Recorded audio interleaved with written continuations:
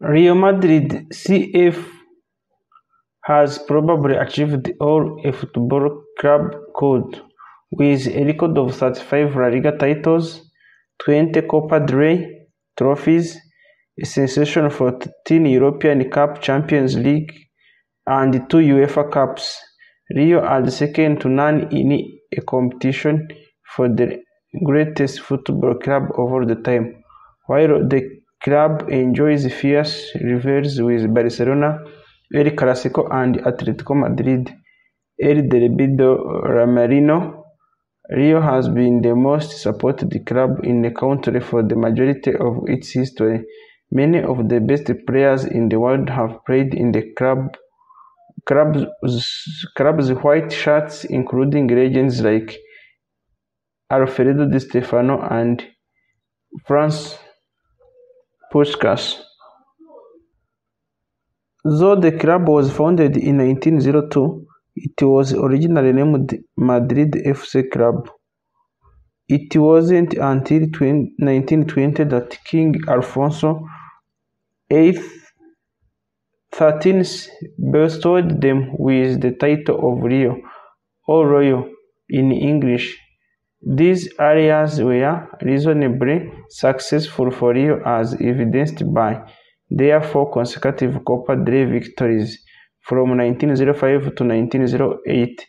By the outbreak of the World War II, Rio could boast with 2 La Liga titles and 7 Copa del Rey trophies. The post-war period saw Santiago Bernabeu take over as the club's president after having carried various functions at the club since joining its junior ranks in 1909. Faced with a difficult task of rebuilding the club, Bernabeu went on to construct the brand new stadium, later renamed as Santiago Bernabeu Stadium, and assign to a number of high-profile international players in order to compete at European stage, with a bona-fide dream team centered around the talents of Alfredo Di Stefano, Franz Puskas, and Francisco Gento. Rio cruised to 4 La Ligas and 1 Copa del Rey by the end of the 60s. More impressively, they claimed the first 5 European Cups ever organized, handily destroying any opposition in their path from 1956 to 1960. This legendary club is still considered by many to be the greatest football team ever assembled. The 2 decades that followed were as glamorous for the club's growing army of supporters, in addition to cleaning up the domestic competitions by claiming an unprecedented 14 La Ligas and 5 Copa del Reys. The years of 1966 saw Real Madrid add another European Cup to their rich collection of defeating Belgrade 2-1 in the final. The decade was closed out on a sore note, however, with Santiago Bernabeu passing away in 1978. In history of Real Madrid, it would be wrong to not mention General Franco, the dictator of Spain, whose leadership lasted over 5 decades, and his favorite team was Real Madrid, which served the team with most unjust favors over the years. Many of such claims are sensitive subjects and often without clear evidence. On such controversial and uncertain story is that about the signing of Alfredo Di Stefano, which according to some was on the way to Barcelona when Castro got involved and changed the matters of affair. Another story that neither is confirmed tells how Barcelona was threatened by the regime and when lost to Real Madrid with 1-11. A new generation. Early 80s saw the club drop off the map a bit, but they soon returned with talented La Quinta del Buitre generation consisting of 5 youth academy graduates and led by great Emiliano Butragueño. After an initial period of struggle, Rio finished the decade with 5 consecutive La Liga titles and 2 Copa del Rey trophies. It was during this time that Rio claimed their only 2 UEFA Cups in 1985 and 1986.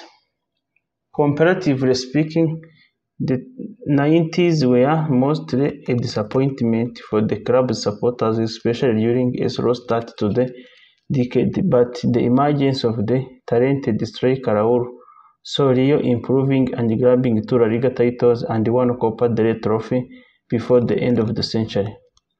The cherry on top came in 1998 with Rio ending a 32-year drought and claiming their 7th European Cup by outlasting Juventus 1-0 in final.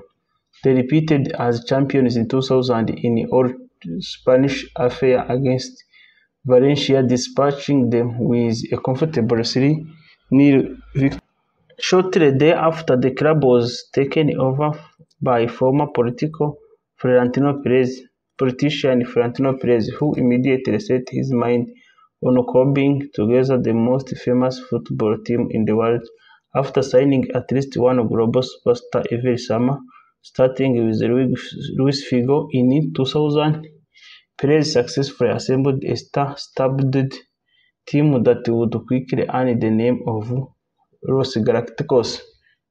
The president of Real Madrid in 2000, Florentino Perez, was responsible for some of the biggest transfers was in international football. His idea of forming the best team possible was to buy big names and not so much thinking about balancing the team. Then Florentino Perez was the president. The club brought together a team of stars famously called the Galacticos. The Galacticos era of Real Madrid included the players such as Zinedine Zidane, Luis Figo, David Beckham, Cristiano Ronaldo, and Roberto Carlos. 4 times in the world record concerning transfer fee broken between 2000 and 2012. In 2000, Luis Figo bought from Barcelona for £62 million. In 2001, Zinedine Zidane bought from Juventus for £77.5 million. In 2009, Cristiano Ronaldo was bought from Manchester United for £94 million. In 2009, Gareth Bale bought from Tottenham for £100 million. In hindsight, Perez's ambition did not really work out. Although that the project couldn't be considered as sound, it was spectacular, as many football fans were probably enjoying the extravaganza. And it was all without results. Real Madrid took a Champions League title in 2003 and also a Spanish League title the same year. After a relatively quiet 3 years under Ramon Calderón, during which Rio still managed to clinch 2 La Ligas, Perez returned as president in 2009. As a result of Galacticos' policy was continued by signing Kaká, Cristiano Ronaldo, Karim Benzema, Gareth Bale, and manager Jose Mourinho. Still, any additional silverware was proving hard to obtain, but after managing to win 2012 La Liga and 2011 and 2014 Copa del Rey, Rio finally won its 10th Champions League in 2014 with a dramatic extra-time victory over Atlético Madrid. Debts. As a result of big transfer fees and wages for stars players, Real Madrid are notorious for its huge debts, according to the Spanish professor José María Gredo Riebana. The debt at the end of the 2009-2010 season were £559.9 million. The city of Madrid have helped the team economically, for example in 2001 by buying the training ground of the club for £480 million. Real Madrid Club de Fútbol lifetime. 1902, the club is established as Madrid Football Club. 1905, winning their first Copa del Rey trophy. 1920, club is renamed as Real Madrid. 1924, the club moved to the Chamate Stadium.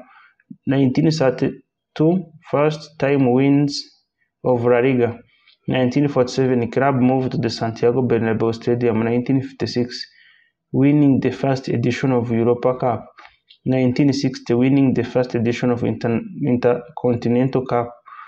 1984, first UEFA Cup victory. 1998, first Champions League title. 2000, Florentino Perez became the new club president. 2012, Rio became the first La Liga club to collect 100 points during a season. Champions League record.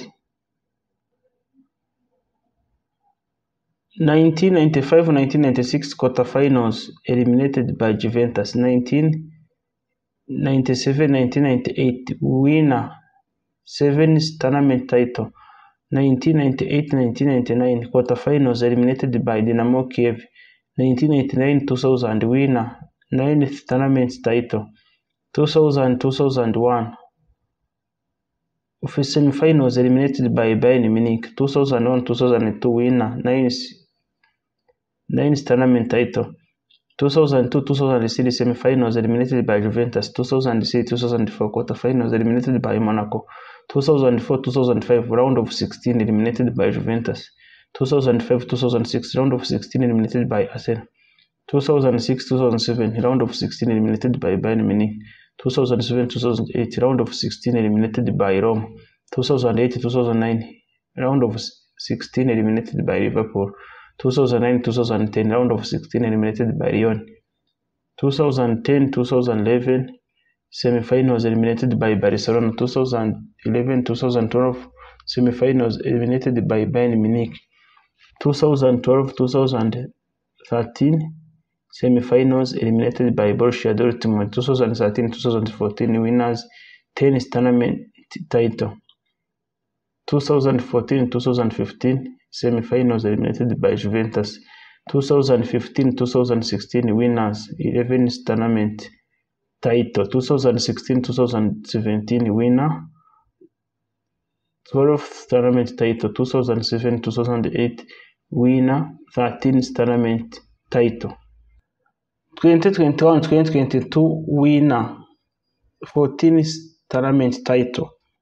Why is Real Madrid a crown on the shield? Founded in 1902, Real Madrid Football Club was actually first named Madrid Club de Fútbol. In 1920, King Alfonso XII added the word Rio in the front of it, meaning royal. Thanks to the international success the team was having, the crown emblem of the shield appeared when the name was amended. That crown briefly disappeared, but now it's back, thanks to the turbulent years during the Spanish Civil War. The word Rio and the crown of the shield was dropped. The team was known during these years as Madrid Football Club. Instead, a purple band was added to the shield. The purple band has stayed, but the Rio name and emblem have both reappeared since the end of the war. Real Madrid never dropped down to second division. Real Madrid is one of the 3 teams in Spain that has never dropped down to the second division. The other 2 teams are the Barcelona and Atlético Bilbao. They have been numbered since 1947. Real Madrid was the very first Spanish team to number their players. On November 23, 1947, players first spotted numbers on their shirts during a game with Atlético de Madrid in Metroplitano Stadium. Real Madrid once played at El Escorial. Just after the team was created in 1902, Real Madrid was invited to play during the festivities of San Lorenzo della Escorial, a town and a place outside Real Madrid. The two celebrations include a game between Real Madrid and a team from Moncloa. The game was held in front of El Escorial monastery on August 11, 1902, and Madrid won with a score of 6-5. Real Madrid wears white because there are many legends and stories to why Real Madrid wear white uniforms, but the most popular goes back to the grassroots of soccer in Spain. Many boys used to practice in white undershirts. There is another Real Madrid out there. Real Madrid South Africa is a semi-professional football club from Gareshewe in the Northern Cape area of South Africa. Although the original name of the team was Ipongi Star, in 1989 the president of the club decided to rename the team Real Madrid as he was a big fan. The new Real Madrid Stadium is coming and it will be bigger. The new Santiago Bernabeu will begin construction soon and will be exactly 12 meters larger than the current stadium. Enlarging the size will be a necessity in order to install the retractable roof that will cover the new stadium. FIFA says Real Madrid is the best team. FIFA renamed Real Madrid the most successful and best football club of the 20th century. Do we agree? They may also be one of the richest and most popular teams. Real Madrid is the second richest in the world in terms of revenue and the second most valuable club in the world. To date, they apparently earn more than £600 million per year and have a fan base of more than 228 million supporters. Thank you very much for being with us today. We have focused about what you need to know about Real Madrid. Thank you and see you. If you like, you can watch other videos you have made. See you.